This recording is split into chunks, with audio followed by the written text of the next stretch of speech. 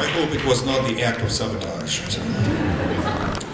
Welcome to everyone who decided to attend the 34th Minifie lecture organized by the School of Journalism at the University of Regina.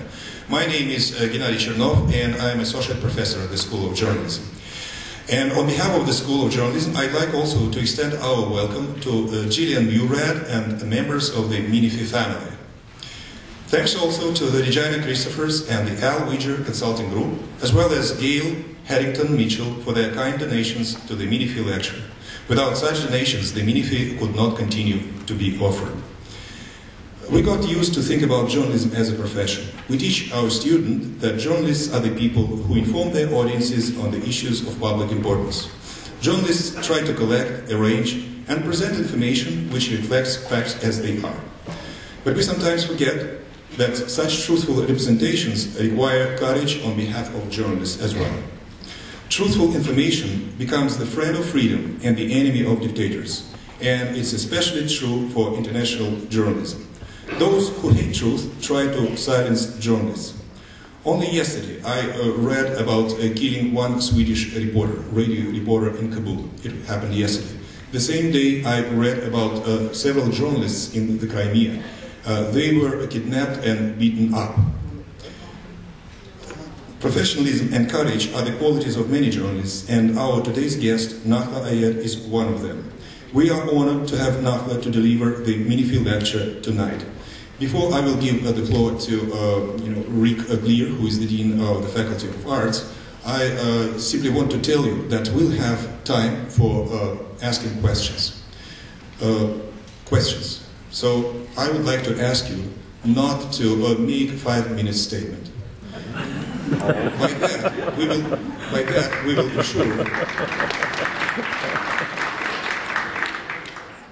we will ensure that everybody, or at least everybody, will have a chance to ask. So I hope that we are all civilized people, and we will reserve our own views for smaller audiences. And now, let me invite Rick Gleer, the Dean of the Faculty of Arts, to introduce Nahlah.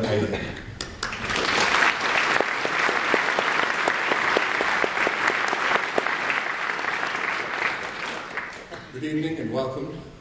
Before we get started, could I maybe ask you to reach into your pocket, pull out your phone and turn off the ringer if you haven't already done so. Thank you. My few brief introductory remarks tonight are for the 5 people in this audience who do not already know Nahlah and her body of work. She is a veteran CBC foreign correspondent, currently based in London, but this is a sort of homecoming for her since she was born and raised in Winnipeg. She joined the CBC in 2002, having previously served as a parliamentary reporter for the Canadian Press.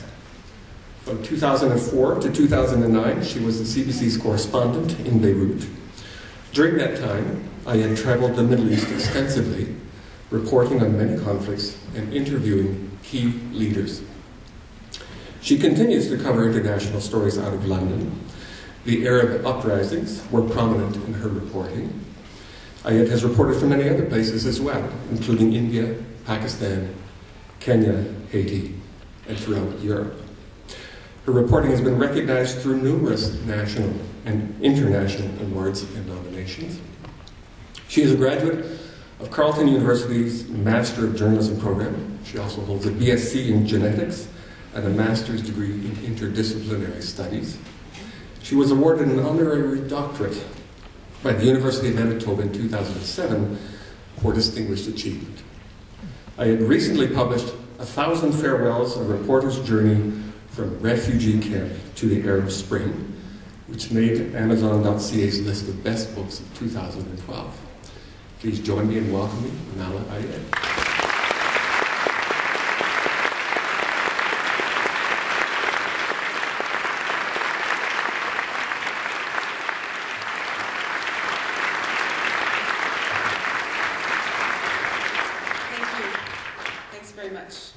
Thank you. It's a very kind introduction, and I'm nervous. It's a big crowd. I'm not used to this. Usually I talk to an inanimate camera, and it does all the work, and this is quite humbling. It's great to be here. Thank you very much for coming tonight. It's an honor to be here, obviously, in Regina. I haven't been here for many years, but it's particularly an honor to give the Minifie lecture. He embodied, as you know, the best of Canadian foreign journalism, an early integrator. We're all about integration now, who filed radio and television, and I'm sure he would have filed for online had it existed when he was working. It's an honor to be here, but it's also kind of a bit of a miracle, because the story of coming here, it's a little bit like the job that we do, a little bit like doing foreign correspondence. Because just like foreign correspondence, every possible obstacle that could possibly be thrown in my way getting here happened. Even this last leg of the last leg of this journey, I came here from Toronto just a few hours ago. I barely made it out of Toronto. I'm sure you heard about the weather reports. The wet snow and a huge lineup of planes and de-icing, and I can't believe I'm here. So just like every story that we file, the object, as painful as it might be, is to make deadline. And so I guess I've made the deadline, so I'm happy with that. The idea, of course, thank you. The idea, of course, is that an imperfect story, an imperfect story, but an accurate story is better than no story. It's better than dead air. So every day what you see, the stories that we file is actually a compromise. It's a huge compromise. We work really, really hard to bring you the very best that we can, the most complete story that we can. But every single story you see is a series of compromises. It's just the reality. I'll just tell you a little story that illustrates, I guess, the kind of thinking that we have in this culture of very strange culture of foreign correspondence. And I apologize because it's one of my favorite stories, and I'm sure if you've heard me speak before, you've heard this story. But for those who haven't, I like to tell it because it's kind of funny. But one day early on when I was in Baghdad, just early in my foreign correspondent career, we used to back then, in those old days before FTP and Twitter and internet, we used to send our stories using satellite. And so we would go to an establishment that provided this service. We'd pay $1,000, because we wouldn't pay it, our bosses would. And we'd be able to send 10 minutes of material. So we had, I was with a colleague, Jim Hoffman, a great cameraman, and we had done this lovely story. I don't even remember what the story was. But we did this story. We went to the Palestine Hotel in the middle of Baghdad. It was nighttime. You're not supposed to travel at nighttime, so already we're taking a risk. And went there and handed the tape to our friends at the Associated Press and said, press play, and they press play, and we watch it go out, and you're proud watching your little baby going out to the world. And so the item played, and at the very end it was supposed to have a stand-up, and it didn't. It was black. There's no me standing there at the microphone. That's an incomplete story. That's not good. So when this happened, you can imagine I kind of lost it. Where's the stand-up? And Jim says, well, I don't know. And so we're trying to figure out, what do you do? So the guys at the satellite station said, well, you can go do it live. I mean, the satellite provides a tape playout, but you can also go stand up in front of a camera and also do a whole 10 minutes of live, if you like, and get your material there. And I said, why don't you go up? You still have 5 minutes. I said, great. So I run up the stairs. I run up after the cameraman. We're running up the stairs. We're running across the roof, the second roof of the Palestine Hotel, so I'm not way up there. I'm sort of at a mezzanine level. And there's generators and cords and electrical implements and all kinds of stuff. It's nighttime. And I'm trying to remember, what is my stand-up? I can't remember my stand-up. So I'm going over it, and I'm just following blindly this person, and suddenly the whole world turned upside down. It just went dark. Just like I fell over somehow, and there was a big bang.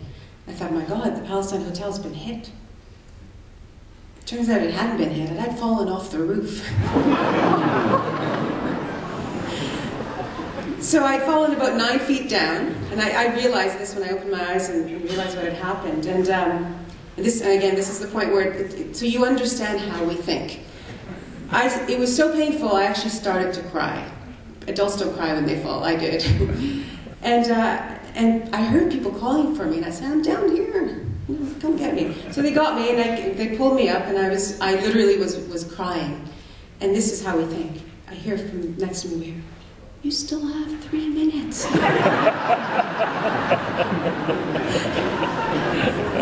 I wiped up, I I like this, and I suddenly remembered my stand-up, and I did it in one take.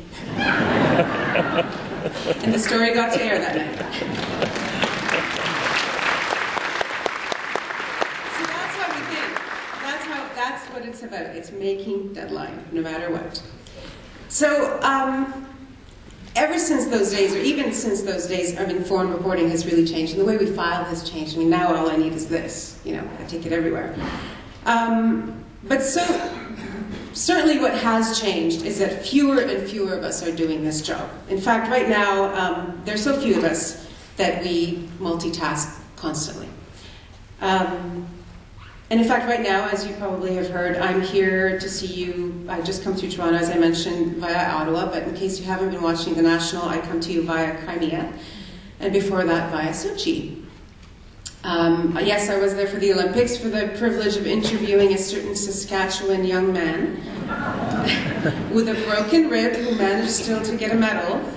Makes you proud, doesn't it? He'd just gotten off the plane when I met him. I'd heard a lot about him, but I'd never met him, and I stuck a microphone in his face, and he just started talking, cheeky as ever. I also got to do a couple of hockey stories, which came a little bit sort of more naturally to me than other things I was assigned. Because as a Winnipegger, of course, we love the Jets, and I went to quite a few Jets games. Right on. And, but things kind of fell apart when the boss said, "Guess what you're doing today?" And I said, "What?" And he said, "Ice dancing." Really? Ice dancing? You can imagine how I reacted. I just spent a few weeks working on some serious stories about Russia. About stories about gay rights in Russia, stories about the environmental impact of the Olympics, stories about young people in Russia. They're not what you expect. I hope you saw some of those stories. They're not at all what you would expect. Some really fascinating stuff. And then I was handed this ice dancing file. Nothing against ice dancing, I just know nothing about it. And I didn't have an option saying no. So I had to think of it in my terms. I thought, it is a conflict, isn't it? So I know conflicts, you know. Anyway, I couldn't complain. It was still fantastic to cover the Olympics. What a great change from what I normally do. I really loved doing it. And it was incredible weather. You know, while Mr. McCribb was doing his flips at the extreme park in the mountains, we were filming people swimming in the Black Sea at the beach. So I couldn't really complain about that. But after a non-stop month in Sochi, I found myself a little bit just further down the coast of the Black Sea, via London, of course it has to be, to get to Simferopol. I'm sure it's a name that's more familiar to you now if you hadn't heard of it before. Not very far away. I probably could have swum if I'd known I had to get there. And there we met a very different Russia. In Sochi, I actually it was a fluke, happened to see President Putin in the flesh one day, taking a stroll down the boardwalk near the Black Sea on the coast, looking relaxed and projecting a kind of soft power, which he touted as Russia's new way of thinking. So one moment he was in Sochi, sort of basking in this benign spotlight of sporting glory and kissing medalists and talking about hockey and saying how his team was going to beat ours. A few days later, a much more solemn and more serious Putin was watching military exercises at the border with Ukraine. And somewhere between these two events, which I witnessed, I mean, I wasn't there for the military exercises, but I watched them on television doing that. There was revolution in Kiev, as you know. The government was brought down, and a new one took its place. And in response, Russian troops tightened their hold on Crimea, sparking the worst East-West spat, I guess, for lack of a better word, or conflict in a generation, and paving the way for the peninsula returning to the Russian fold. It was here that I landed literally 3 days later after I had left Sochi. And talk about surreal.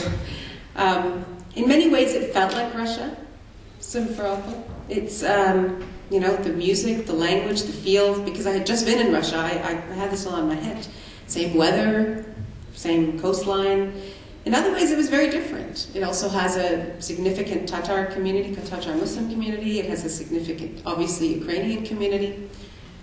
Anyway, before we get to all that, this was supposed to be the week that while I was in Ukraine, I was supposed to be writing this speech that I'm giving to you now.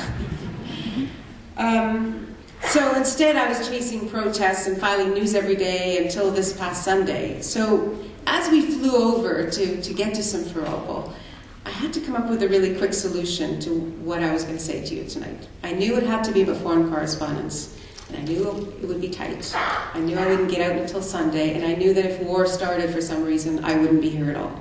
But I knew I had to be ready. So it came to me that I thought, well, I'm going to be in Ukraine. I'm going to be talking about foreign reportage. So why not have you join me on this journey to Ukraine? So I decided to try to keep a diary, which I'm really terrible at.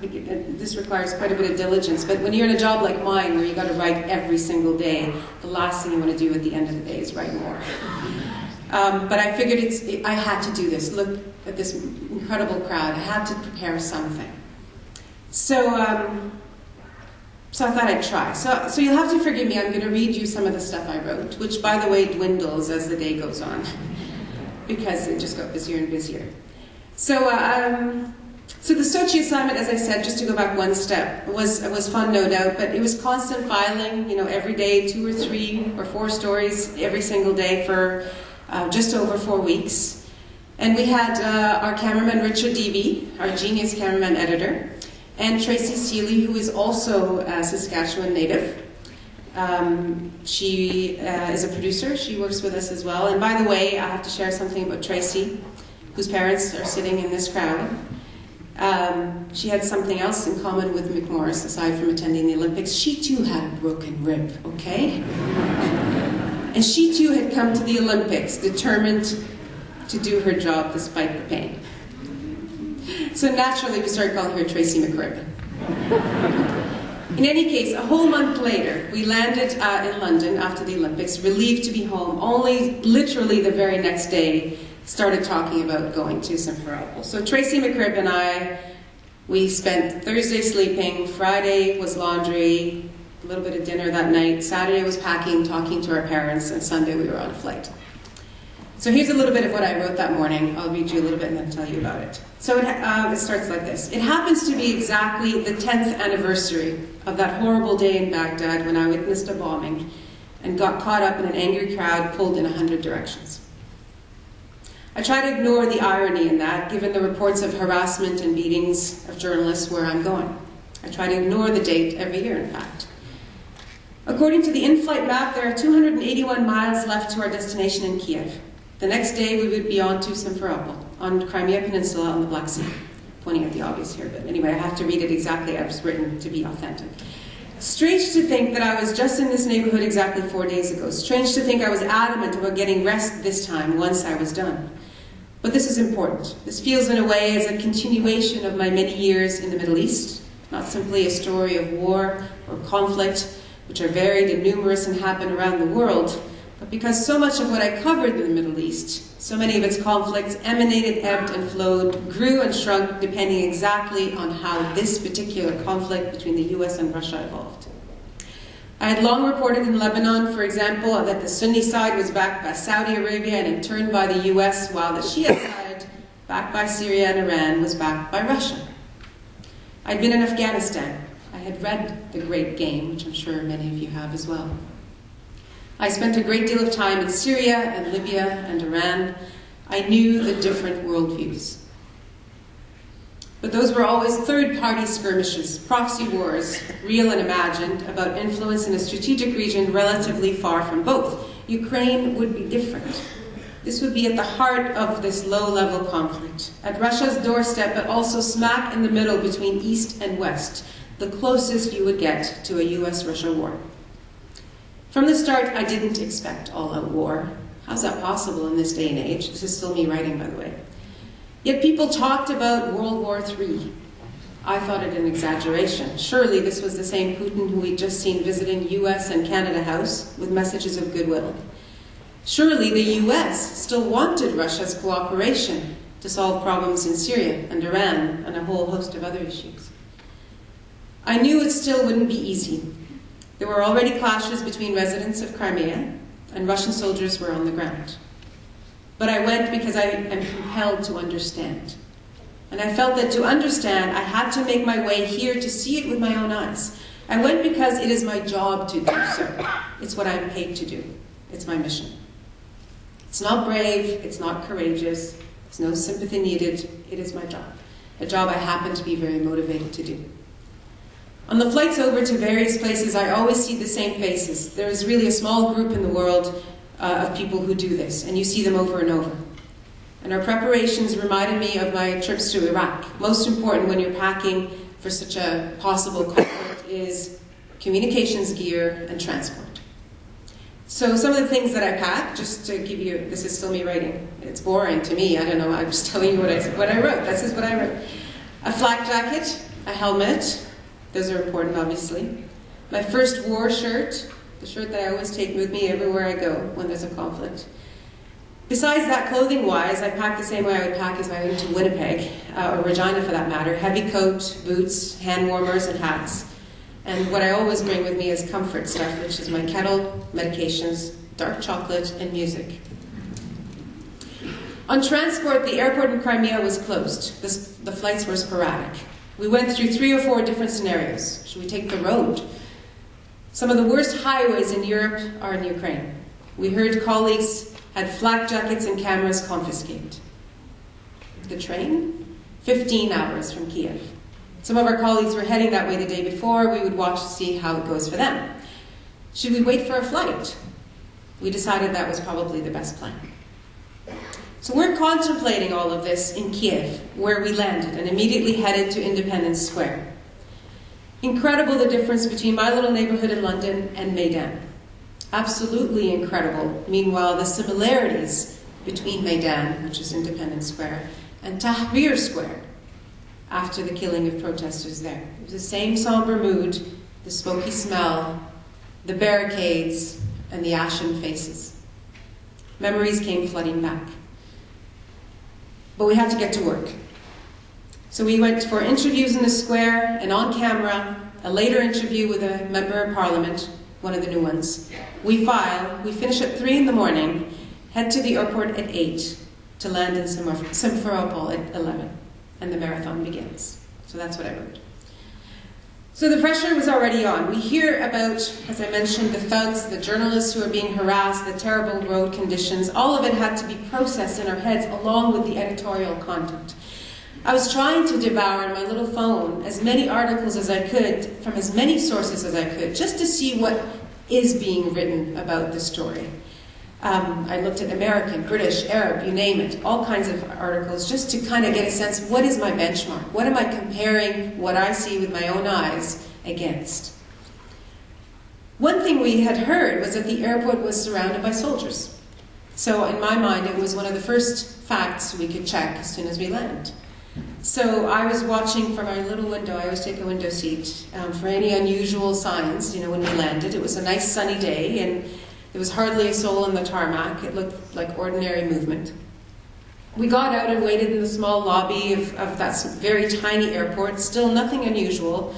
One of our bags was missing, unfortunately. I went and filled out the forms the way you do at every other airport that you across this country, and walked away with our bags to load them in our car and leave. And it was only at the very end of the airport, as you're driving out, that we finally noticed the gunmen. There were 3 of them, exactly 3, wearing what appeared to be, Russian military uniform, which I couldn't confirm yet because I don't know what a Russian military uniform looks like. They were carrying Kalashnikovs, and unfortunately I do know what those look like. And in front of them were 3 guys that you would call, what you've heard this expression, these self-defense unit guys, who were not armed, but they were carrying these riot shields in front of them. And they were all, the 6 of them, kind of standing there motionless in front of the administrative building of the airport, just before you exit the area. None of them tried to get in our way, no one stopped us, and we just drove into the city. So that was the first thing that we saw. It was an interesting detail. I mean, it could have very well been that the airport had been surrounded and that by the time I got there, it wasn't surrounded anymore. That's entirely possible. But for the next several days, I kept hearing reports, and to tell you, I read constantly while I'm on a story to see what other people are doing. I kept hearing about this airport that was surrounded by soldiers. And, in fact, had reports that it was still closed.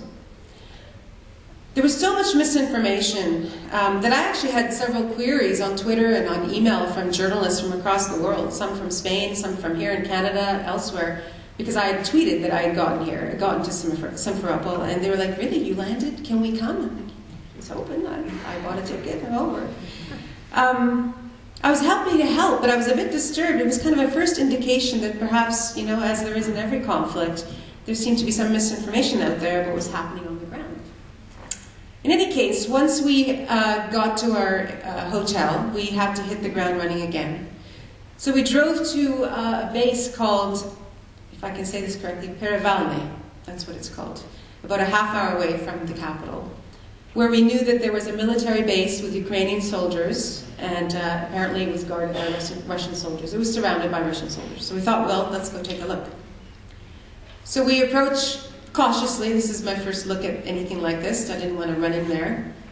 But there were other media there, because apparently the Ukrainian commander was going to address the media on this day. So we thought we'd hit the jackpot. This is great. Someone was going to speak. We see these soldiers who look very professional. They're wearing, again, what is being described as a Russian military uniform. They're clearly very disciplined. They're not a militia. They're not self-defense units. This is an army of some kind. They're wearing balaclavas, but the Ukrainians would tell us over the, we couldn't tell. There were no insignia. They don't have anything on them indicating that they are Russian. But the Ukrainians that we interview tell us that then and over the next few days, that there was no doubt in their minds that these men were Russian. Some of them, they said they knew by name. Some of them said they even drank vodka with them. The soldiers didn't mind being filmed. They let you come right up to their faces, and our cameraman Osama Farag, who had just come in from Toronto, tested this theory, and no problems. This, by the way, is Osama, who had successfully come all the way from Toronto to Crimea by himself, with 10 pieces of luggage and only one missing. And that was his clothing bag. Poor guy. Ready to fight. The security advisor that comes with us normally, is there to advise us. He's not there to, protect us or anything. If anything, obviously, if something horrible happens, he would, but he's there to advise us on whether we should do things or not. These security guys notice things that we don't, because they're around this stuff. And he pointed out very early on that he took a look at the weapons. He says there are no magazines. Taking a look, I don't know what I don't know if a weapon is loaded or not. And he said, take a look, and we did. And we filmed it. There were no magazines. One out of every 5 of the soldiers actually had a magazine in his gun. Which is an interesting detail, I thought. So I hadn't seen that anywhere, so I reported that day, and I got several notes saying, interesting, I didn't know that. We see the Ukrainians, of course, from behind the fence, and we see the anguished families standing outside, wondering when their loved ones were coming out. They bring them food because no one was feeding them. We met one woman who had brought food for her husband, and she says that Russians and Ukrainians in Crimea had always gotten along. They always drank vodka together. They always ate together. She did not understand. She said, why did these people have to come and change that?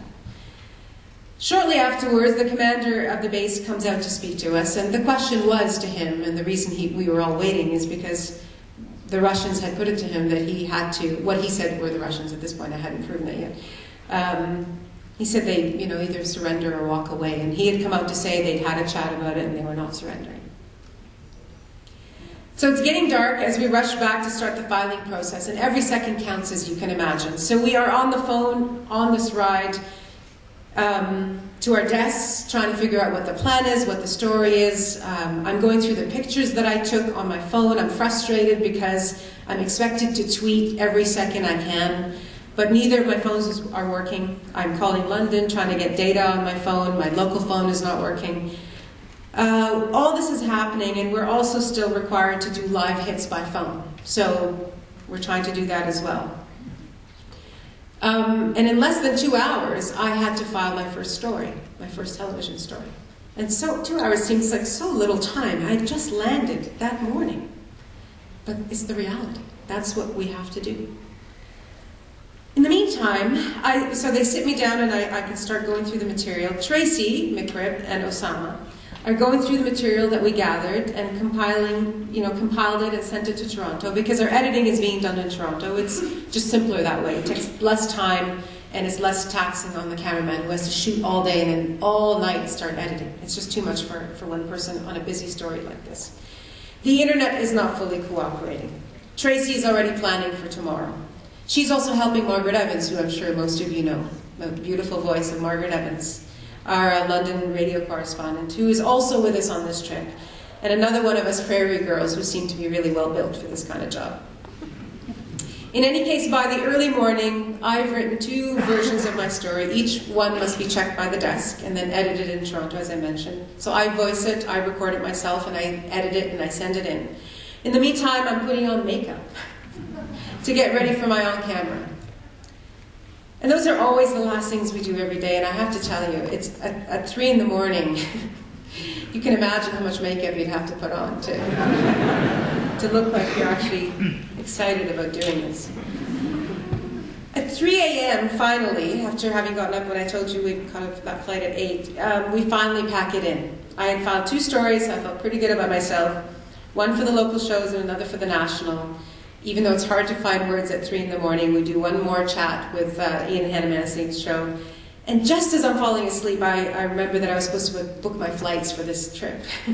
So I had to get up again, and it was until 4 in the morning until I was in bed. So some conclusions from all of this. Seeing is believing. I have to tell you that. Without actual eyes on the ground, looking for you, the viewer, from not an American perspective, not a partisan perspective, but from an ordinary Canadian Winnipegger's perspective, you will never know what is truly happening on the ground. That airport surrounded by soldiers, those troops looking to fight with no magazines in the automatic rifles, those are crucial details. And in this case, reporting them incorrectly could literally be the difference between war and peace. An objective, neutral voice on the ground in cases especially like this, I believe, in my humble opinion, are indispensable. The other lesson is the demands are enormous, enormous. And they have grown even in the time that I've been around at the CBC, which has been officially 10 years. This means that our gathering time, as I mentioned, we arrived 1 hour and a few hours later we're already filing. Our gathering time has shrunk, yet the number of clients is endless. The technology is supposed to make our lives easier, but it also makes it easier to file. And so everyone knows this and expects us to file. The demands on our time make it very tough, but we try our very best, as I said, to provide accurate, responsible information. But it does get harder and harder and harder. Back to the diary. We finally get a decent amount of sleep, and we woke up to word of a shooting in Belbeck Base. Far as we know, those were the first shots fired since the crisis started, even if they were warning shots. We quickly learned from colleagues who had gotten there that it's very tense. Just around the same time, we learned that Mr. Putin is due to speak, for the first time since the crisis started. We know we will have to include both in our story. And I don't know about you, but I wanted to hear the man's words directly. I didn't want to read it in some story. I wanted to actually listen and see the expression on his face as he spoke. The last time I had seen him was on that boardwalk on the Black Sea, where he, as I said, talked about winning hockey against us. So we also had our morning run to cover. At the CBC we have the national, we have the afternoon shows, but we also have News Network, as you know, and radio and Twitter and all of that stuff. So we decided that the Belbeck event was done. The shooting had happened. They were negotiating. We knew that much already. So we decided to watch Putin's speech and then go to Belbeck afterwards. So it's a triage situation. You have to decide what your priorities are, and that's what we decided. We started tweeting, doing live reports, checking the video that was available of this incredible incident, which I'm sure you all saw, where that face-off, where that group of Ukrainian soldiers marched towards the Russians to talk and to ask to return to work. You guys did see that, right? It's quite a moment. It's one of those TV moments that we all watch. And we like to watch. Then, so we did the Putin run, if you will, and then finally we went off to Belbeck. It's about an hour and a quarter away. Again, it's late in the day, and we would like to come back as quickly as possible Not just for our deadlines, but because our security advisor says it's best not to travel in the dark. So we set a time limit. We will be on the ground for 1 hour maximum before heading back. We get there and they let us onto the base. It's the first time I stepped foot onto a Ukrainian base, and they seem to have figured out that media coverage is a good idea. In fact, they had taken media with them when they had walked towards those Russian soldiers. But they didn't call us. I was really upset. Within minutes, we had sight of the colonel in charge himself, the man you remember seeing, who was actually the man leading the group, very obviously a courageous man. And he had a very grave, solemn look on his face. With a very serious face, and it was raining. He just looked like a very serious man. One advantage, of course, of having listened to Putin before seeing these guys was that I could quote Putin directly to him and say, "What did you think of Putin saying that there were no Russian soldiers on the ground?" And it was another one of those classic TV moments. His face was priceless, the look on his face. He kind of arched his eyebrow, and he smiled broadly. He didn't need to say anymore, really. But he did. And he said that no one else in the region could possibly be that well equipped. And he, as the colonel in the Ukrainian army, would know. I'll take his word for it. While talking to him, I'm holding my mic in one hand and my phone in the other, taking pictures of him, so that I could tweet as soon as possible, or as soon as it is polite to do so. I would have loved to stay to get more. We talked to another one of the soldiers who had been there, but they told us that they were waiting for word from the Russians. They had put a proposal to the Russians saying, why don't we jointly watch this base? Why don't we have patrols, joint patrols, Ukrainian, Russian, as a compromise, and let us go back to work. We want to go back to work. So they were waiting. There was an hour left before the Russians were coming back to them with an answer, but we could not wait because we have deadlines. So we arranged so that we could find out what the answer was without physically being there. Again, trying to find ways to solve these issues. And we headed back because it was dark, it was late, and our deadlines were looming. At night, as we're filing, we did hear that the Russians got back to them and refused, of course. They didn't want to do these joint patrols. But at night, we heard about yet another event. We were thick in filing already. I was in the middle of my story. The deadlines were looming. I'm always late. I always overwrite. So it's a constant problem. We hear about UN Representative Robert Seri, who, as I'm sure you probably all saw, there was a wire alert saying that he'd been apprehended by gunmen. It was not clear what the source was, so we had our suspicions about what was going on, and I didn't want to go with it. I didn't want to, even attempt to try to prove it. I just said we don't know. We don't know if it's true or not. Sure enough, just shortly afterwards, we started seeing tweets from the journalist who was accompanying him saying, in fact, he had not been apprehended by gunmen, but he was in fact at a cafe, which was surrounded by a couple of these militiamen and some protesters. Essentially, he was being harassed. That's a big difference between being apprehended by gunmen and being found in a cafe, barricaded in a cafe. Eventually, we did see the pictures. Eventually, he did manage to get out of the cafe, get into his convoy, which was surrounded by angry pro-Russian protesters, and headed for the airport.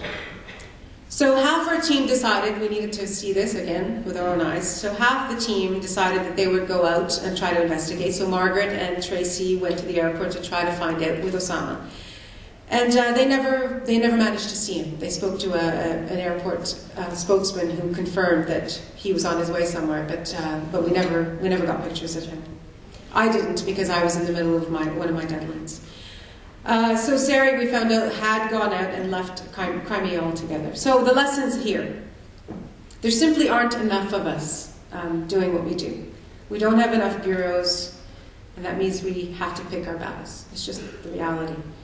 Ideally, we would have had somebody in Moscow listen to the Putin speech and cover that story separately, using their expertise and their knowledge and their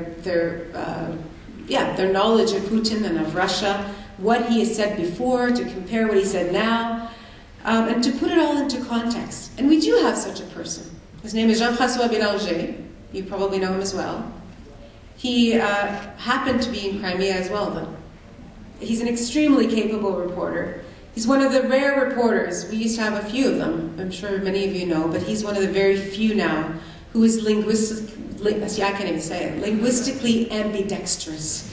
He can file in French and in English fluently and very sophisticated in both cases. And he can do radio, TV, shoot, edit, tweet. I mean, the man is a wonder. But even with his incredible talents, he's just one reporter with one cameraman, no producer, not even any interns at that office. Virtually no support. So as hardworking as Jean-François Bélanger is, and I'm one of his biggest fans, he cannot keep up with that very busy region. And certainly not for both English and French. So we have to do without his expertise. That's just the reality. I'm the very terrible fill-in for his expertise. He's been living in Russia for 3 years. I've only started going to Russia last year. So both networks have to do without a reporter in Moscow. It is a matter of resources. That's the bottom line. There's no question that foreign reportage is expensive. There's no denying that. So naturally, it has been a target for cuts, not just at the CBC, but across media organizations around the world. That means that bureaus across the world have shrunk in number and in size. It means that stories are dipped into and dipped out of. There are fewer and fewer specialists. And as you know, having lived in the Middle East for 7 years, I'm very much into specialists. And I think there's a huge need for specialists in our business. In London, where I'm now based, though, I cover the world. And in recent months, I've physically been able to go to Nairobi, Beirut, Vienna, Ireland, Moscow, St. Petersburg, Sochi, and Crimea. But I have also filed stories about Syria and Côte d'Ivoire and a number of other places that I did not set foot in. Sometimes it's places that I know. So I have ways of doing some reporting to find out what is going on, to try to confirm some things by telephone or email or Skype, but sometimes I don't. And we all do, try to minimize the number of stories we do this way. But in today's world, where a deployment of just 2 people could cost thousands and thousands of dollars, there is unfortunately no avoiding it. Here's my next entry. For the next couple of days, we are getting the hang of what's on the ground and want to go to the Black Sea. Admittedly, I was obsessed with the idea because Sochi was so close, and I had just been there, and I simply wanted to point down the coast and say that. But news kept, this is the expression we kept using, Tracy and I, but news kept slapping us around. Suddenly a Wire report claims that the Crimean government had just voted unannounced that it would join Russia. There's a news headline. They also voted to move up the referendum to allow the residents of Crimea to vote on this decision. We had no inkling this was coming. We had not heard that there was a debate in Parliament. But according to the Vice Premier, whose news conference we were also not invited to, it was all but a done deal. We were apparently, according to him, essentially now in Russia. He said that Ukrainian soldiers were now occupiers, that either should surrender or walk away. We ditched the Black Sea. We were not going to go do that little stand-up that I wanted to do, and decided to go out at least to Parliament to see what was going on there. We found a friendly crowd compared to what others had seen in the past. They were singing and dancing to old Russian songs, people carrying old and new Russian flags, Soviet flags, and celebrating. It wasn't as big a crowd as I would have expected given the news, and given the fact that Crimea is 2/3 ethnic Russian, in case you didn't know that. But I didn't know why the crowd wasn't big. I couldn't figure it out, and I didn't have time to figure it out. I wanted to ask, are people at work? Are they afraid to come to the street? I don't know. I don't know why the crowd wasn't bigger. Anyway, that's all I wrote that day. It was a very busy day. In the meantime, the international unarmed military observers had landed in Odessa. You heard about this. The OSCE had sent representatives from 25 different countries to provide independent verification of quote-unquote unusual military activity. So we thought about it. Should we go? It's 6 hours away to Odessa. Not just like driving from here to Winnipeg, I understand. So it's not that far, but can we? We don't have the time. Can we invest 6 hours and come back and file in time? We can't. Tracy then becomes the one who's the one handling the information, getting information about the observers. We have a source close to the mission who knew what they were up to, and we were tweeting updates on that constantly along with actual pictures. We have our evening run, which now includes live hits, by the way, because after hours of troubleshooting the internet connection, Osama, our cameraman, manages to get the live system up and running. So the desk is thrilled, and I'm thrilled, because it always helps when you get to see us talking in person as opposed to being on the phone or on Skype. But of course that creates a monster, because then you watch you every hour. So we have to kind of balance things out. We've got to make sure we have time to gather in the field, the little time we still have, but also be able to do a few hits to connect with the audience. I was also supposed to file an online piece that day. But it was so busy news-wise that I get a break from the desk. They said, it's okay, we don't need it today, you can file it tomorrow. The story that I wanted to file was on Putin. I wanted to compare the two different Putins that I'd seen in the matter of just a few days. I think we went to sleep around 4 in the morning that day. So the lessons there. I've always believed that context from the ground is part of my job. I don't think my job is just to feed the news. I think anybody can do that. I think just about anybody could go to a conflict zone and find out firsthand what's going on and relay it to you. No? Yeah. But providing that analysis is yet another thing that I think is part of my job, no matter where I go. But it's another thing to add to an already long list of products and elements that we have to deliver. It's frustrating because on the ground you notice things, as I mentioned, that someone writing from Washington or Ottawa is not going to notice. And my compulsion is to try to fit that into my coverage. But given the demands I mentioned, it's nearly impossible. There are also fewer and fewer places for us to actually deliver, let's say, a large contextual product like that. Again, because of cost. We don't generate enough stories to sustain any foreign affairs shows anymore. So we've watched shows that you know well, I'm sure, like Dispatches on radio, Around the World on TV, and 1 sur Terre on Radio-Canada on television. All of them disappeared, one after the other. Looking at the larger pool of foreign reporting, so beyond the CBC, it tends to focus on the spasms of violence, on the spikes of conflict, on some sort of rupture, and not enough on the everyday slices of life, again, for the same reasons that I've been mentioning. In this particular story, there seemed to be, and I was guilty of it too, of focusing too much on the machinations or the preparations for war, without enough about what it was doing to the people themselves.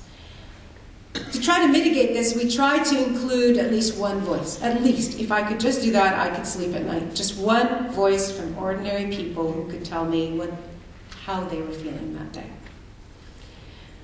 We tried on this trip, we did try, to step away from the news to do just one contextual story. I wanted to go to Yalta. How many of you actually know what Yalta is? Probably a good number of you. Yeah. It's central to the history of Crimea and to the reason we're going through this again. And yet, I did raise it at another gathering, and there are people who had never heard of it. And so I felt it was my job then to tell the story of Yalta, but not just to tell the story of Yalta, because you can do that from here. You can do that from Ottawa, you can do that from Washington. I want to physically go to Yalta and tell the story through today's eyes. So instead of a history lesson, you would actually get something that was alive. Something that provided some explanation of why we found ourselves here. But again, it goes back to resources. News was our primary task. That's what our audiences were depending on us for. Good, comprehensive, and accurate news. So even though I wanted to write about Putin, and even though I wanted to go to Yalta, I had to put that all on the shelf. News had to come first. We'd provide context when we could. In-depth context, that would have to wait. So here's one of the last entries in my diary. It's even shorter, and there are no full sentences. And I'm reading it the way it is. The next day, we tried to go to ship, no luck. We went to the Ukrainian protest, chasing the observers. Waited, and then nothing. wasted opportunity of ship. Filed on military observers being rejected at frontier. Online piece that went nowhere again. Tweeted, checked out flights. Heard journalists had been beaten up. Saw CCTV video of journalists beaten up.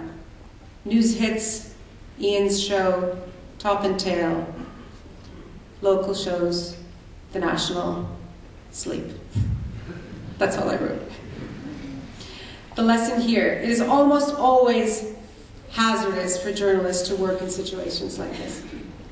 And I'm referring to what really struck me that day, where it was that CCTV video of the journalist, the Bulgarian journalist being beaten up. There's nothing new in journalists being beaten up in these situations. You've heard it a million times. It's terrible, of course. It's horrible when foreign journalists are targeted, but it's part of the territory. No sympathy needed. It's part of our jobs. What was more instructive, I thought, that was happening was what was happening with local journalists. On the same day that the Crimean government had voted to join Russia, we had heard that gunmen had taken over a local network and shut it down. That night it was too far to go out to try to confirm it. But we wanted to at least confirm that those networks were off the air. So we asked our fixer to find out for us. Our hotel had satellite television, so we couldn't tell. So he had to call friends and have them, go at home and go through the channels and actually tell us what was there and what wasn't. It actually took a few hours. But finally, all I could report that night was that indeed 2 Ukrainian channels had been taken off the air and that one was added. And that was a Russian TV station. Who did this? I don't know. Were there gunmen involved? I don't know. I reported what I knew. Here's the final entry from the diary, and again, it's quite choppy. Woke up to go to the ship. Still trying to get to the ship. Again derailed, again slapped around by news. Tatar protest. Something happening. Clashes. Then self-defense unit. Mean men with batons, dogs, armbands. Swearing oath to the new Crimean government. Disturbing. It's hard to watch. Reminded me of that day on March 2nd, 2004 in Baghdad. A tense crowd that could turn on a dime. Verbal argument on the street, sad to watch. Reminded me of Egypt. Military movements found out late in the day. Convoy of dozens of trucks and military personnel arriving in Simferopol. Raid overnight on Ukrainian airbase. Observers shot at. For once, we gathered a full story. Filed, live, 2 scripts, tweeting and reporting, packed, handover, slept 1 hour, got on a plane and off to Kiev. At the airport, wrote a piece on Putin. The lesson here, when push comes to shove, and this is really the point that I'm getting at, when a story is this big, when the whole world is watching, when so much is at stake, we do it right. We have the resources we need. We get a producer, which we don't always get. We have a security person, which we don't always get. We had a second crew doing stories from Kiev while we were in Crimea to provide some context. In the large scheme of things, though, we do have to pick our battles, as I mentioned. Covering the story wall to wall, Ukraine, which we still are, will mean that we won't spend as much time on other stories. It's just the reality of our business now. There are fewer bureaus, as I mentioned, and reporters, and that will mean that we'll miss some of the nuances. And when the story quiets down and we all leave, things will happen that we won't report. Because of the lack of resources on these big stories, we do the beginning really, really well, as I hope you agree. I, in my humble opinion, think we do. We do the middle of the story, we do a very good, respectable job with the middle of the story, but the ending is sometimes sacrificed for the next story. It's just the reality. Victim to the lack of bodies and resources to continue the coverage. We have to target our money to the biggest and most important stories, but to do our jobs properly, we have to be telling the middle and the end of the story. Why? And this is where I have to stop and tell you that that's as far as I got in actually writing a speech. I'm not a natural speech giver. I normally have to write down what I have to say, because I'm used to 2-minute lives, not 1-hour lectures. So I don't trust myself to remember or to have little notes and to sound coherent, as you'll see now in the next 5 minutes. But like a foreign assignment, I have to keep going, and I wanted to meet this deadline too. So a compromise had to be made, and so what I've done here is make small notes, and I'm going to use them. This is me practicing on my telling. I can't even say it. And so this is what I wrote. This is a tiny bit of diary that I wrote on my way here on the plane. It's only 40 minutes before the flight lands. I'm not going to get this speech done. I would have to wing my conclusion, just like I did with that stand-up in Baghdad a decade ago. So I made some point form notes to help me along, and here goes. So it's true here. So why do we do this is what I wrote. I'm not going to read them, I'm actually going to try and speak them to you. So why do we do this? Because not every Canadian gets to go to Crimea. We do this because every Canadian deserves to know what is going on in Crimea. We do this because we think you deserve a Canadian perspective on what's happening in Crimea, and that you deserve verifiable information about what's going on in Crimea. We also think that you deserve, I think you deserve, we all deserve, to know information that would help us make decisions on what our leaders across the world are doing, Canada and beyond. So that's why I do this. People say, why do you do this? You know, and they feel sorry for me. Don't feel sorry for me. I love my job. It's not easy. This run started for me, this particular run started for me on January 6th. So today was the 65th day in a row that I've written something. Even for me, that's a lot. I like to write. So it's time for a break for me, but I'm back to Crimea next week. That's the plan. And I've managed to make this deadline, maybe not perfectly, as I said, because I would have liked to write some nice ending lines for this speech. But as I said, no one's putting a gun to my head or to any of our heads, whether it's Margaret Evans or David Common or Susan Ormiston or Adrian Arsenault, all the names that you know, and no one's putting guns to our heads. We take this very seriously. I take this as a mission. I take this very, very important mission.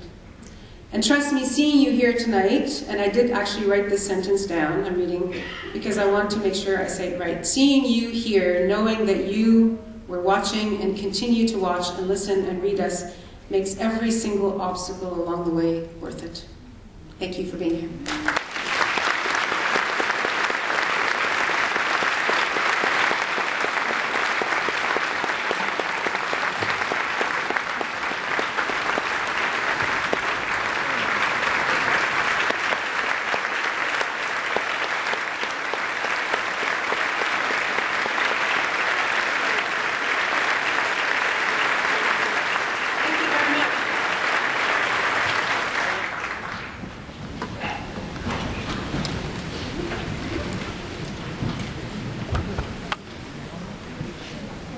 On behalf of the School of Journalism here at the university, I'd like to say thank you to Nahlah for taking the time from your very busy schedule to tell us a little bit of your story.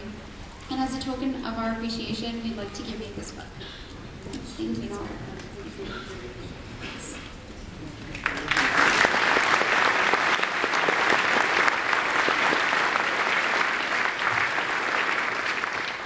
So it's not the end. We have two microphones here, and please alternate. So first somebody ask from this side, and then the other person will ask from that side.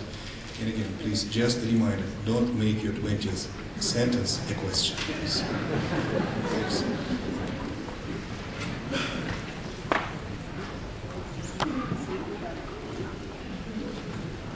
Please. Hi, my name is Brenda Tatchett. As a former student of journalism, I know that it is hard enough to interview as an English person, an English-speaking source, to have enough context and background to be able to counter. They may be blandly lying to you or giving you a really biased side of the story, and to be able to pick that apart and counter them and ask them a hard question. How the heck do you do it when you may be speaking through an interpreter and you may not have the context to, you've been parachuted in and you don't even, It's extremely know what hard. the stories are. And also, I wanted to say, we never get to see you smile on TV because your stories are mostly sad and you have a wonderful smile.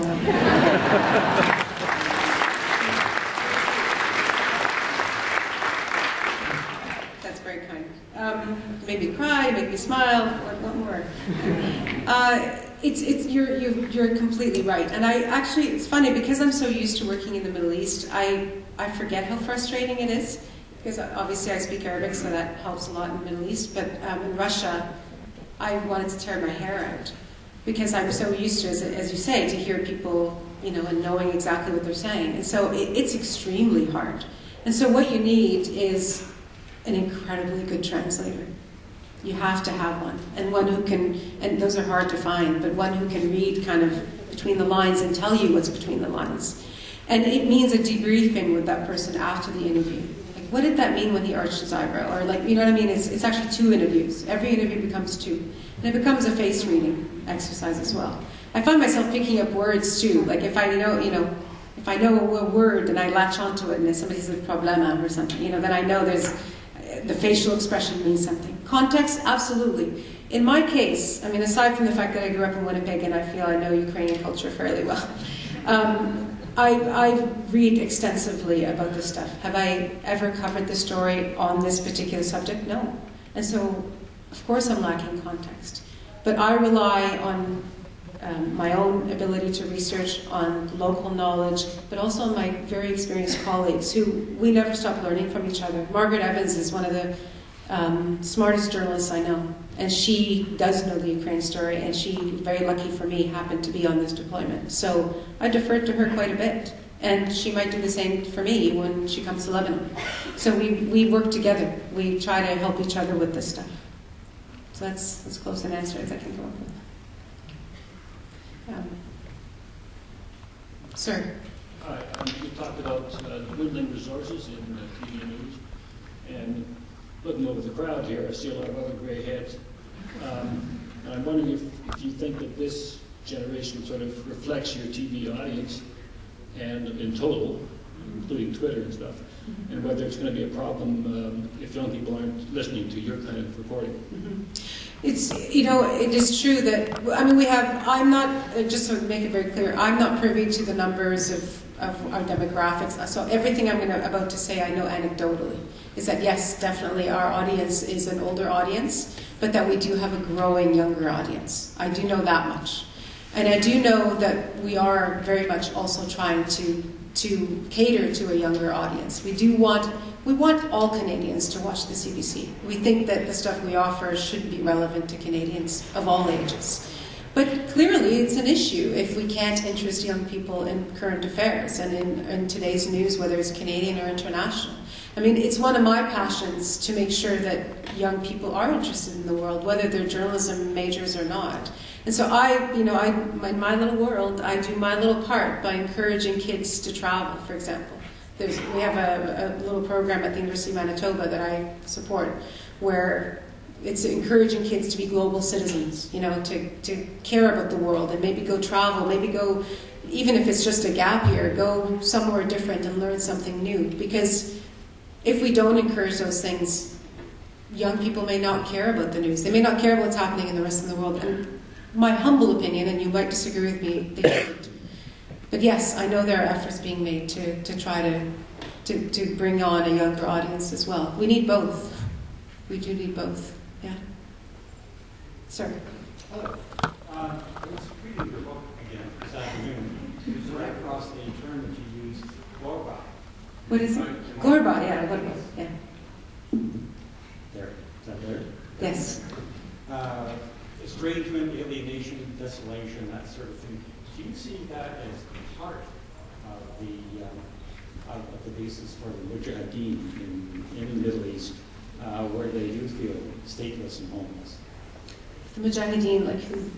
Well, like the followers of Osama bin Laden, who continue to think of not themselves as nationalists, but as almost non-national.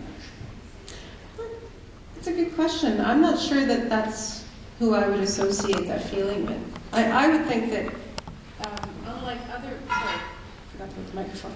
Unlike other people, this is me speculating here, that people perhaps who belong to organizations like that feel some sort of belonging, and they don't feel any kind of estrangement. It's the ones who don't, it's the ones who feel that they don't belong and that they're not being respected as citizens or given any rights that feel this alienation, I think.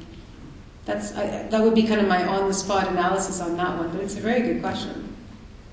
Thank you. You're welcome. Thanks for asking. Something strange going on with that. Maybe I'm too close to it. Yeah, I was just going to ask you, you mentioned how you were doing an interview where you were taking pictures for Twitter with one hand and you had the mic in the other hand. That demand on journalists to kind of fill all these needs, how is it helping journalism and how is it hurting journalism? Julie's been asking me hard questions all day.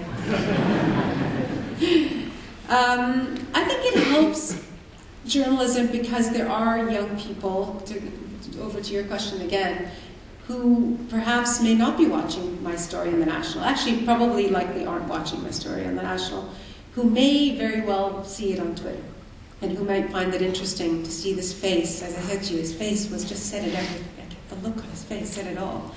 And maybe one or two younger people who only look at the news on Twitter might actually pique their interest, you know? So that's the upside.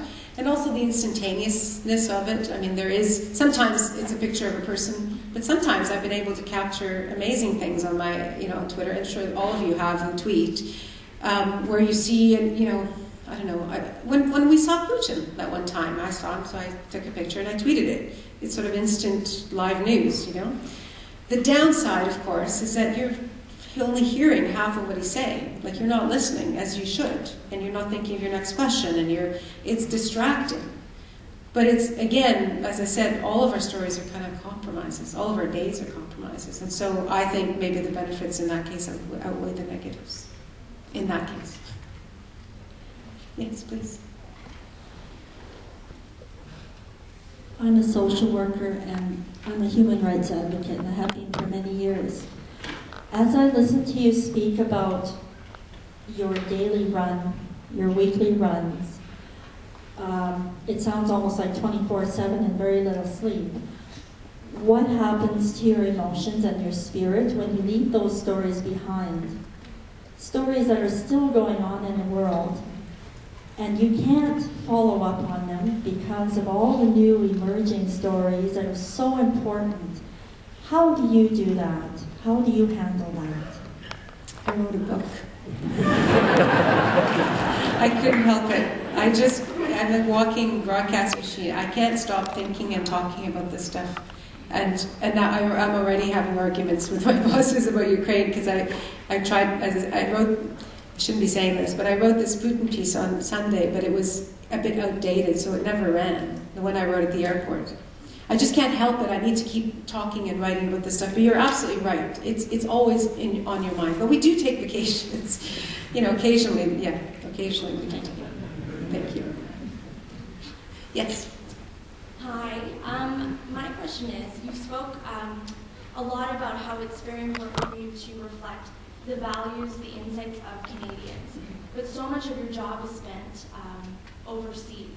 So how do you maintain that and continue that for Canadians? It's an excellent question.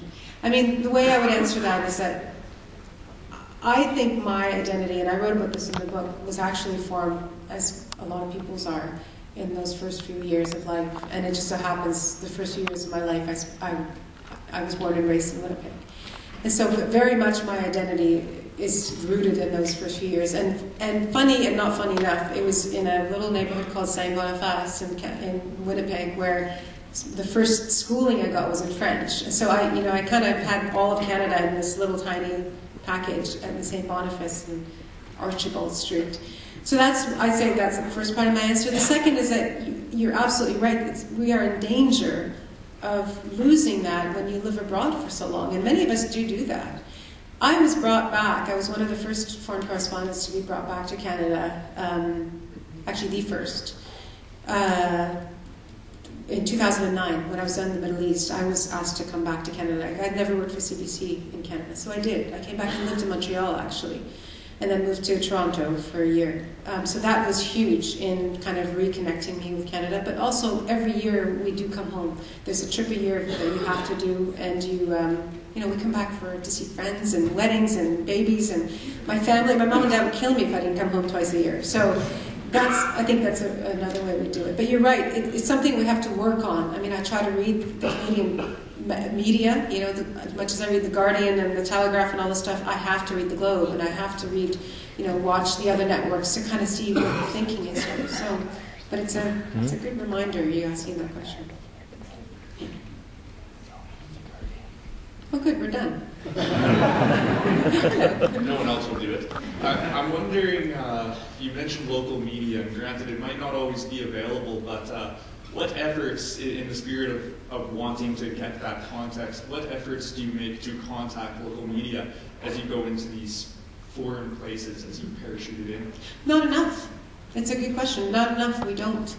We eventually, not that every story is the same, they're not, but we eventually somehow get onto local media by virtue of some news event that happens. But often, the one way we do sometimes automatically plug into local media is through the fixers we work with. Because often they are actually journalists in their own right who don't mind taking a break from their usual job to work with us. They get some experience, we get what we want, and everybody's happy. So that's one instant way that we do it. But generally speaking, I would say it's not something that's immediate, and we should. We should. Why don't you? I think the kinds of days I just explained really are the reason. That is really the reason. And also because we try, it's not often that you see other media even when you're out gathering and doing these things, but when we do, actually, it's fantastic because we do share information. Like in the Middle East, by the way, it's different for me. I'm thinking right now about Ukraine, but in the Middle East, absolutely, it was always connected to the local media. And you'd go to a press conference and meet 6 people and, exchange cards and get information and trade tape.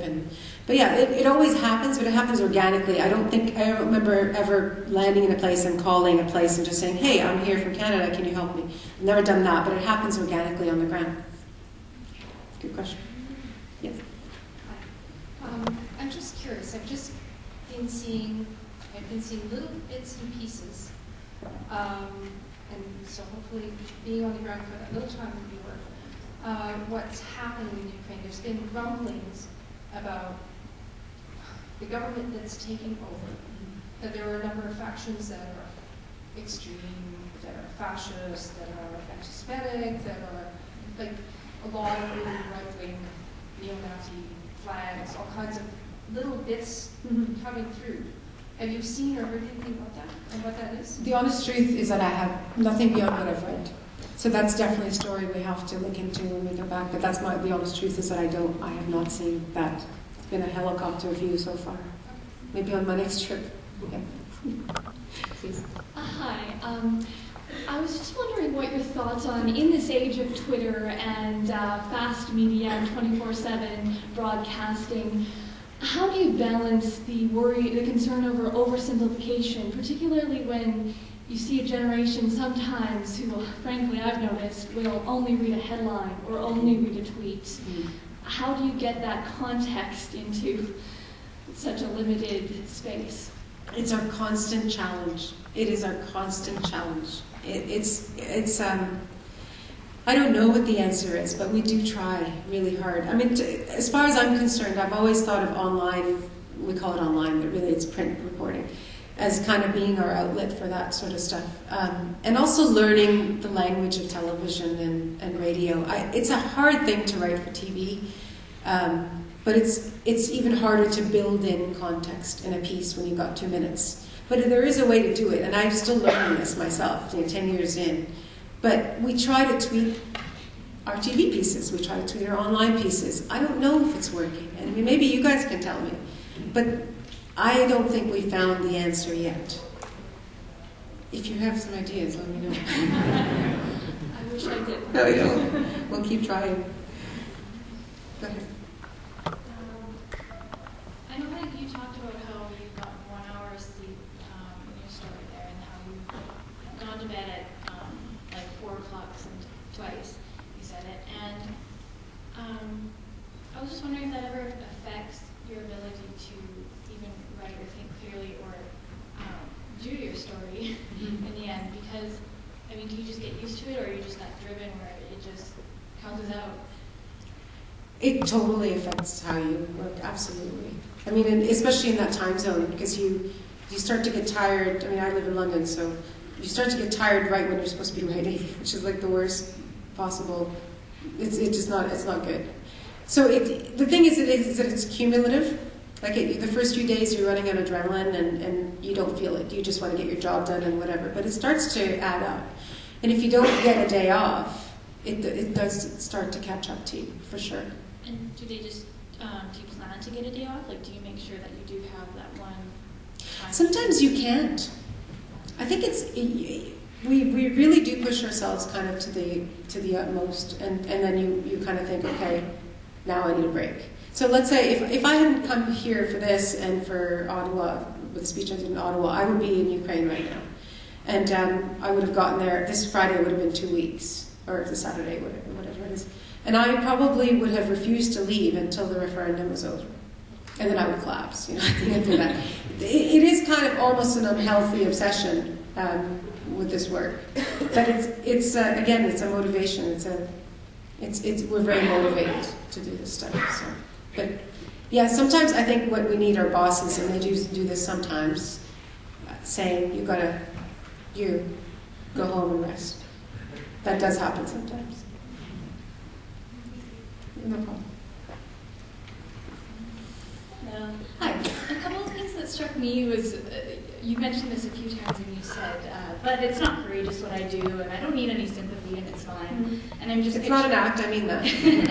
Well, and even just picturing like Susan Ormiston in her press jacket going, so are you a Russian soldier last week? Like, when does fear ever strike you? What is the point when you're afraid?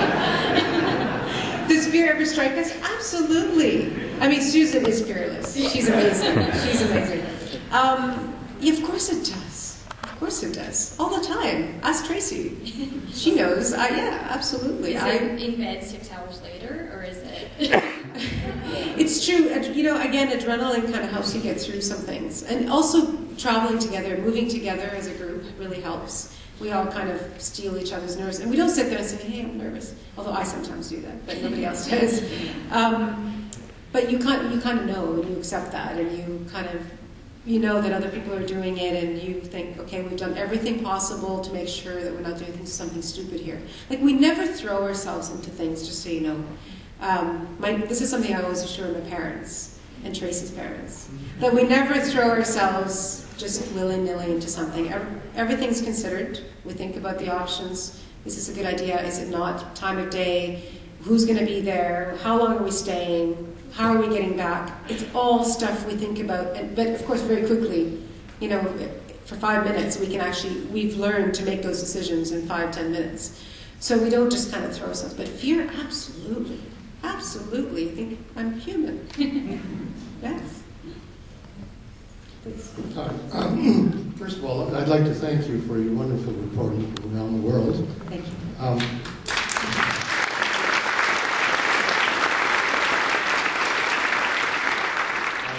But I'm going to ask you a question which I hope you don't take as an unfriendly one, which is, do you find as someone of a Palestinian background that you have difficulty being completely objective about the situation in the Middle East? God, that's not an unfriendly question at all. That's an old question. I get that all the time. Listen, somebody else asked me that today, and they asked me that yesterday. This is how I look at my job. Everybody is coming from somewhere. Every one of us here comes from somewhere. Canadian or not Canadian or whatever. My chosen profession is journalism. I didn't choose to be a journalist to stand on a platform and tell people what I think. And I didn't choose journalism to express my opinions. I can express my opinions about foreign reportage. I can give analysis about the region or about Russia or about Putin or about Obama. But I didn't choose this job to say, well, this is what I think should happen in the Middle East or not. And I say this to students when they ask me, like, how can you be objective? Of course, nobody can be purely objective. But here's what we do. I always think that you can't be a journalist, a proper journalist, unless A, you are willing to put yourself in the shoes, I've said this a million times, put yourself in the shoes of absolutely anybody who might be sitting in front of you for an interview. Be that another Palestinian, an Israeli, a Jordanian, a Peruvian, you name it. If I cannot imagine what it's like for them to be in those shoes that they're in, then I don't deserve to tell their story. So that's my premise, always. So that's the first check for me. The second check, in case that is not good enough to ensure that I remain as objective as possible, in my business anyway, well, in every business in the media, you never work alone. I work with capable producers. We work with a desk that vets my story, and then another desk that vets our story, and then the host of the show who vets the story. If after all of that, my stories are still considered unobjective, then I guess we are. Do you see what I'm saying? Like it's a system that's, in my humble opinion, built to ensure that if there are problems, then report it. So the short answer to your question is, everybody has opinions about things. I keep mine out of my stories. Thank you.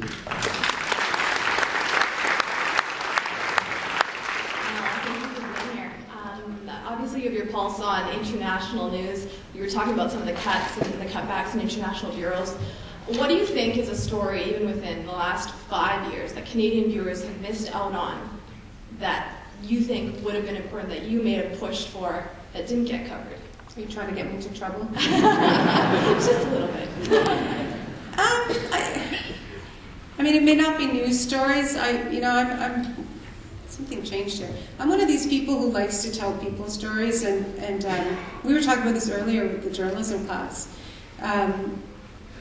I pitched a couple of stories out of Somalia that I thought were interesting. I pitched a story out of South Sudan that I thought was interesting, and often it's been timing that's actually hasn't worked out, and those stories are still kind of in play, but they haven't happened yet.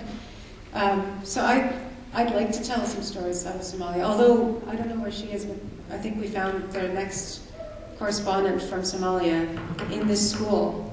Where is she? There she is up there. Iman, I just remembered your name. Iman is going to be your next correspondent from Mogadishu. But yeah, I think there are lots, listen, it's a big world. There are lots of stories we miss out on. Lots. I mean, Latin America, we almost, we don't hear enough from there. Anywhere in South America. We hear some, but not enough. So I'd say, actually, most of the world we don't hear enough of. That's just, but I'm really biased that way. So, one more? It ties a bit in the last question. Yeah. Have you ever been pulled back from a story where you said, like just a few minutes ago, you said, I will not leave until the referendum, etc. Yeah. Where your producer or your boss says, you got to get out, or something else is Yes. very important, and you think that should not happen, or That I've been told you got to leave? do you have any power to determine or to say, you know what, I'm going to stay here, this needs coverage, and can you put your foot down and say, this is what I do, and your boss says no? Do you have any power? So you bring the world to us, and if there's so many hotspots and there's only so few of you specialists, and you cover something that comes to us, and if there's something else going on that doesn't get covered, we're not going to know about it, right? Exactly. Yeah, exactly. But I mean, yes, the short answer is, I mean, no, I can't decide what I want to do always. I can push. I can be quite pushy and stubborn. You can ask my bosses about that, and I've actually once basically camped in front of my editor's office, insisting that I go to Afghanistan, and she finally sent me because she got sick of me standing in front of her office.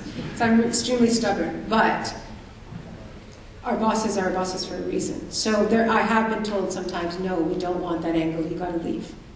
Like, it's enough, we need to do something else, you got to go home. And I have been told, you're tired. You're not thinking straight, you got to wrap it up and go home. So they do, they're our bosses for a reason. But yeah, sometimes I will make a very strong case, and I'll go as high and as stubborn as I can be, because I think we really must stay somewhere to cover a story. Sometimes I win, and sometimes I don't. Yeah. One more, if you don't mind. Sure. Any personal regrets you have in your career? Yes. Personal story regret, like journalism regrets. Okay. want to get into the other stuff. We'll be here all night.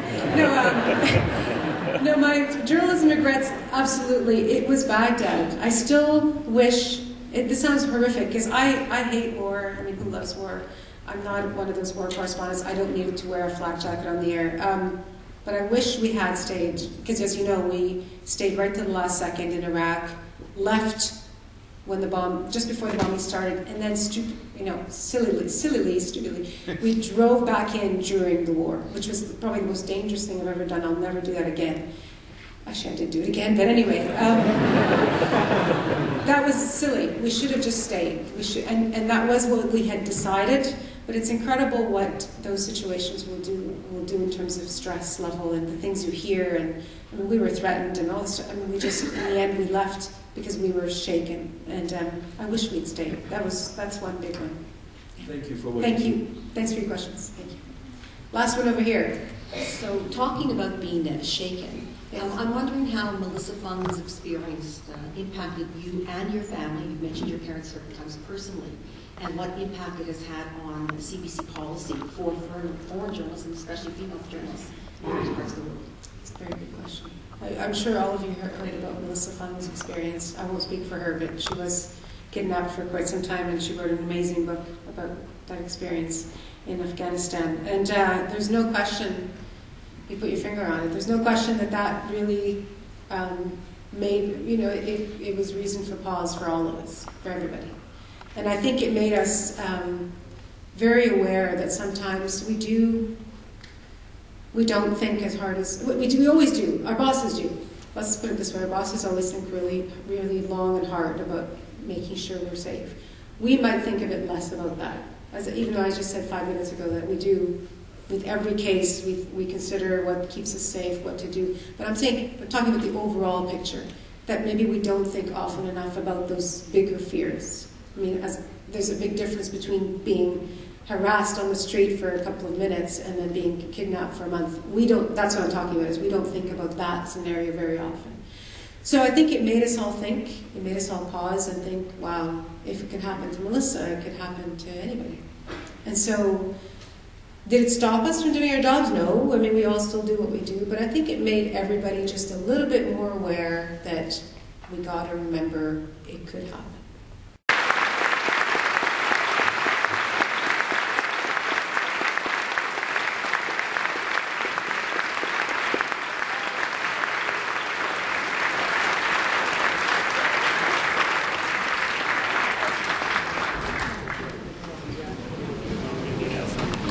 Thank you very much. That's the end.